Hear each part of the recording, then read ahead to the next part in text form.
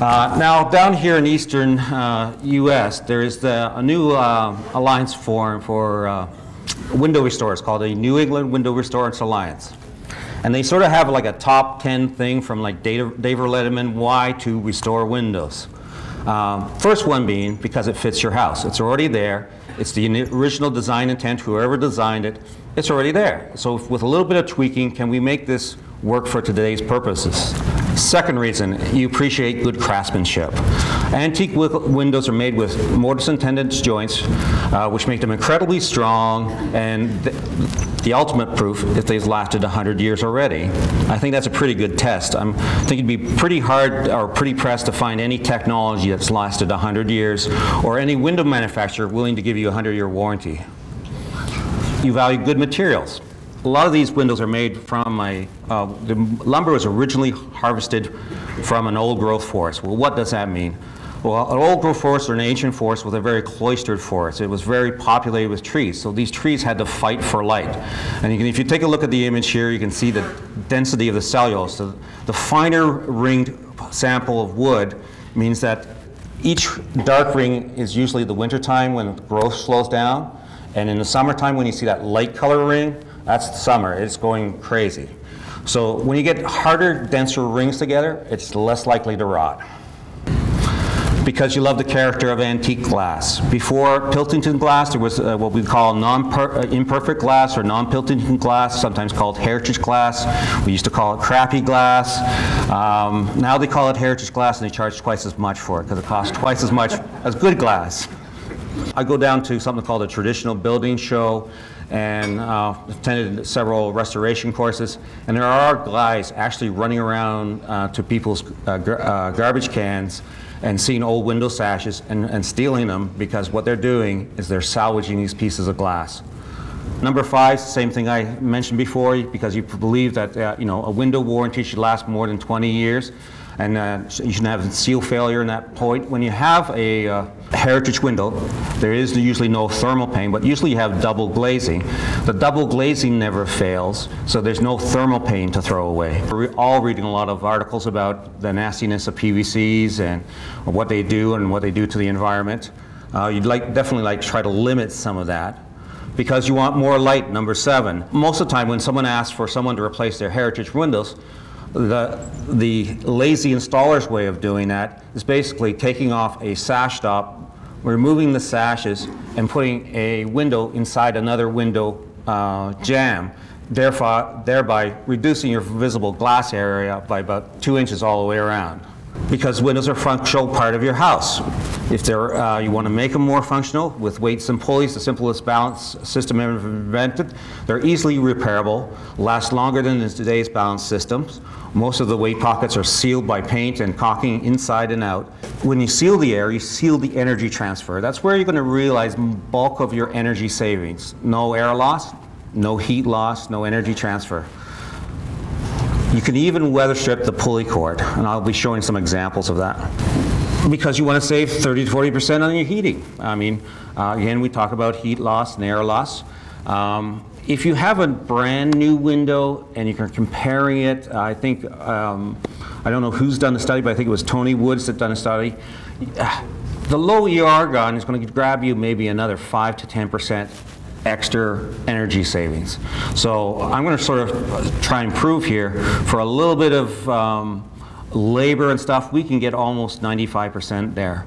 Considering that we're dealing with probably a compromised structured system or a compromised house, meaning that it's not 100% sealed, I think that's a significant improvement on it, and that and a little bit of maybe building envelope details by sealing the building envelope, you can really get a long way. It also mentions here that the U.S. Army Cold Regions Research Laboratory sort of did a good storm window and old heritage window versus a replacement window, and they said there was about 60 cents difference over the year. Because the greenest building is the one that's already built. The building's there. Do you need to rip it apart or gut it to get it to a point where you're going to realize some savings on it? Here's a quote from someone from the National Trust Historic Preservation. "We can't build our way out of global warming. We have to conserve our way out." It means making better, wiser choices of the things that are already built. Okay, so here we go. Here's the anatomy of a window. This is probably the most common window you're going to run across. It's a double hung. What I'd like to show you here, if this will work, the critical areas that we want to be concerned with weather stripping. The different parts I really want you to pay attention to are the meeting rails here, where the two meeting rails meet, the sash pulley cavity down here. There's a little piece of wood that runs all the way down here called the sash stop.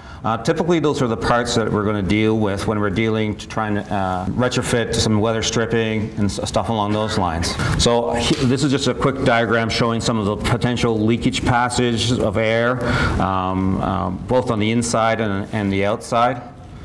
And here's sort of a little synopsis of some of the materials we're using. There are some more modern materials that we can apply to these older heritage windows, one of them being a latex acrylic-based glazing compound. One of the unique qualities of this, it's unlike the old calcium carbonate, I think it was, compounds, is that they never actually set up hard. They actually stay somewhat soft in the center. They cure in as little as 4 hours, and I can top coat them with latex paint at that point. To make the windows function more easier in their runners, we often are using sealing wax, or what we call canning wax or paraffin wax, and we sort of rub that up and down the sides of the sashes and in the groove. And you'd be surprised, once you've done that, you relieve a lot of the friction that is associated with painting these sashes shut. We're also using over here, you can see this example of what we call C-fold polyflex weather stripping. This side here has an adhesive tape on it, and then this side just sort of bounces out and pushes itself against sashes and stuff. We're just not going to rely on a connection to the jamb with just an adhesive. So we use stainless steel staples here. And if you're in a corrosive environment like the seacoast, you can also get Monel staples, which is a totally rust-proof staple. But these windows are so easy to service.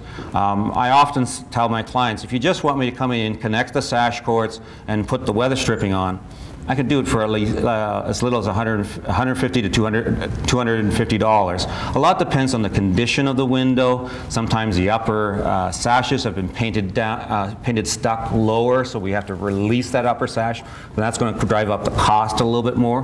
But that's just the weatherization. I'm also going to show you how you can do the extreme makeover to the windows by removing the lead-based paint on it with a very interesting mechanical action. Here's a slide from Zero Draft showing the appropriate locations for the C-fold and how they integrate. If you have a casement window, which is more like a door, you're going to have this type of detail. If you have a double hung window, which slides up and down, you may put it in here if there's enough room, but often I'm putting it here behind the sash stop, because I can vary the tension of the sash stop against how much compression I can put against the sash. Time of year I really like to do this is usually around winter time, because up in Ottawa we get down to below 0 degrees Celsius, so we can automatically tell by just running our hand around the sash if we've made an appropriate seal. I don't need to do a blower door test or anything. I can feel the cold air coming in. Often associated with double hung windows are these little small secret pocket doors, and I'm not sure if anybody's aware of this. This is the sash stop, and this is what we call the parting bead. The parting bead is basically the piece of wood that separates the two sashes from each other when they slide. And sometimes you have to remove the parting bead to get the door out, but sometimes you do not. On this right-hand side is an example of a storm window. Storm window can be one single sash, or it can be divided into two different sashes with a removable bottom part that's for a screen. From this New England Restoration Association, they also have sort of a historical guide of traditional muttons. Muttons are those little grill-like decorative elements that sort of divide up the window into different little pieces in the sash. So they may have different little shapes and profiles along those lines. And I'm going to go next on to the different bits and pieces to a window. And a lot of the stuff we can still get. I mean, it's not like it's not available. A lot of people in the restoration business have access to this and still being made today. If you don't want to constantly pull off caulking and nails out of your sash stop, which is this little piece of wood that goes to hold the sash in, you can get a stop bead adjuster, which is basically a screw, and you put a slot in your sash stop, and you can adjust this stop back and forth to give you more compression or less compression. You need to lift the sashes, so you're going to be using either a finger pull or a flush pull or a handle pull. Sash stays or stops. If you want to stop the sash from falling down, or you want to lock it in position, there are ventilating sash locks that you can still get today and use. You can have security. These are some of the decorative locks that are made today. We can get the pulley wheels. These are various examples of different styles of different ages of pulley wheels. Sometimes we have chains on them. Sometimes we have cotton cord. Also, some of this technology down here is coming up to its 100th anniversary, being made in 1932. There's these spiral balances that are still being made today. This is a cable pull that will raise and lower your sashes for you. That's made in California. This is a spring pull, which I was unaware that was made back in 1886. So I mean, it's a very robust technology. If they're still selling it today, someone's buying it. A lot of comments been made on, well, I've got a drafty pulley wheel. Well, some people are still making, there's a special cover here on the back side of this pulley wheel to seal airtight the sash cord for you. Here are some of the examples of cords. This one, if you have a 2,000-pound sash, we can do it. Okay, so these cords here have steel cable inside them. One of them has stainless steel in them. So, you know, you tell me what you want. So we also can get different decorative collars to the chains. This is some of the attachments on the end of the sash. Typically there's a little hole drilled here. If you have a cotton cord, you're typically putting a knot in there with the cotton cord, and that's how it fastens to the cast iron weights. Here's one that you can sort of cut the different chunks off to determine what exact weight you need. If you have casement windows that open like doors, here are some of the sash stays that you can use, because typically the wind's going to try and blow it or blow the casement for you, but you want to keep it fixed so you can have an accurate ventilation. So here are some of the different casement stays that you can have. Here are some of the casement locks. Here are some of the bolts that you're going to find on casements usually, and this is a sort of what we call a French casement hardware that's sort of reminiscent of the three-point locking hardware you find on doors.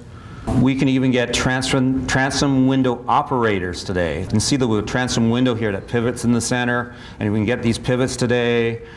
Here's some of the transom locks, and here's a transom hook that you can use to operate those locks, and some other transom stays if you don't have an operator.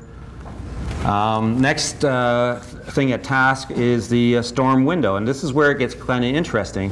This particular manufacturer builds a wood storm and actually puts aluminum sliding, storm window hardware that allows the lower glass slash to slide up and reveal a window. So typically you're not taking your storms on and off. They're typically living on the structure itself. Here's how he's managed some of the details on his wood storm. So from the outside, it looks like a normal wood storm. It looks like from a heritage house. So you can still get the same benefit of the double glazing. And he's offering these storms in low E. And he's also mentioning here that you get that perfect reading through of the different panes so that everything looks consistent, because you can specify, I want mutton bars in this stuff. Here's another manufacturer. The way they've handled this is that this is a wooden sash. There's removable panels on the backside. The storm still stays there. This is more probably typical of if you have a double hung window, that's when the upper sash goes down also. And when we get into those cases where we're trying to activate the double hung, both parts of the storm window are accessible to us, the top part and the bottom part. So then at the top part, we can take out this little glazing panel and put in a screen panel. So now if you really want to cool off your house in a heritage house, you really want to drop the upper sashes, because the hot air that's all collected up there is going to be vacated out of the room a lot quicker. Here are some of the storm hardware that you might run across. You've all probably seen what I call it a sort of like a butterfly button that holds the storm into place. You're often seeing these hangers at the top, and you're also seeing these ventilated, permanently holding open stays to help ventilate at the bottom if you don't have a screen. These storm hangers here are stainless, and these are what they're called sash clamps, and they sort of, instead of using a hook, you use these clamps to keep the storm in. Traditionally, in the past, these are some of the tools and techniques we've used to try and get the lead paint off of windows and buildings. A grinding action, a planing action. This is a infrared. This is a heat gun. Typically, they're bringing the temperature surface up to, this one I think is a 1800 watt heat gun, and you're bringing it up way over 200 degrees Celsius. Some people use torches. This is something similar to the stove element that you have, power washing, strippers.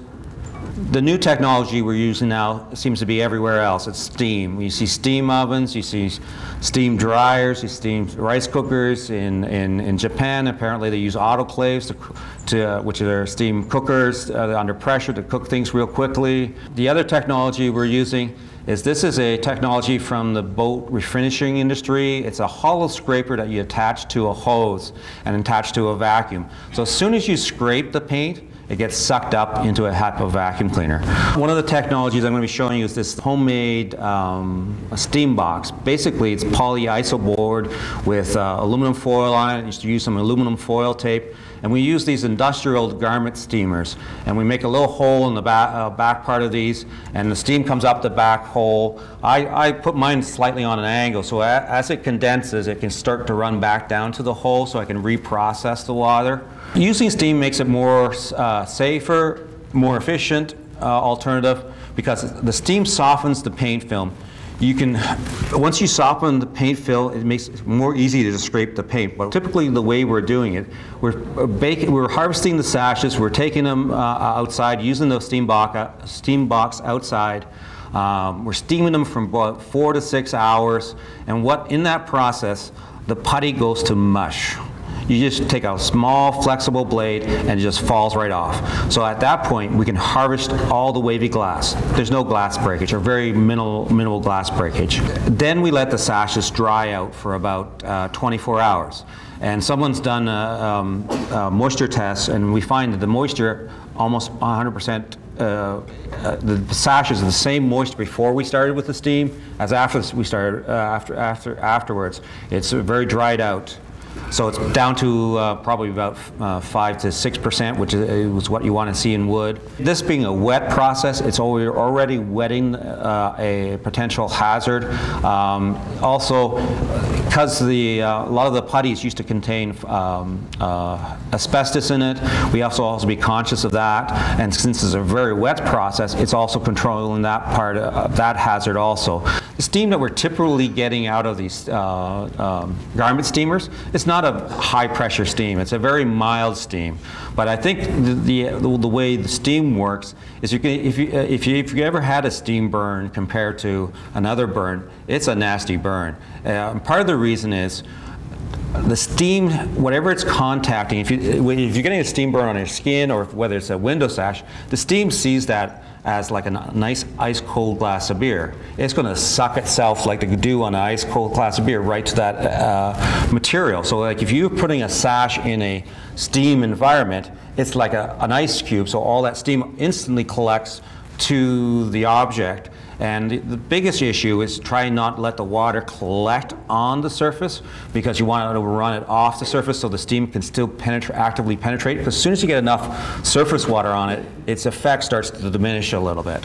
This is a house in Gatineau, which is just opposite Ottawa, over across a river.